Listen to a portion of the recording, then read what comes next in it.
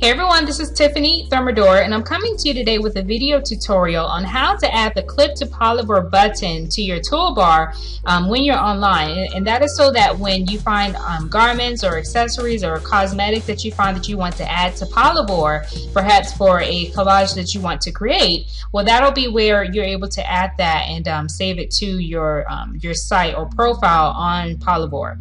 So I'm going to go ahead and get right into it. It's pretty easy to do, but a lot of people don't know how to access it on the site because they've changed things around.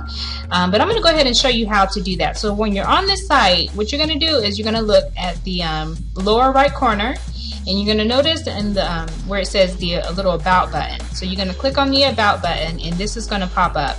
And under help is where you're going to see Clipper. So click on that, and you're going to get the instructions on how to do it. So that's pretty much how you access this, but I'm going to go ahead and show you how to add the button. It's pretty simple. So you right click where it says Clip to Polyvore, go down to Add to Favorites, and where it says Create In, you want to make sure that it says Favorites bar, and that's so that it's going to populate up here in this little section.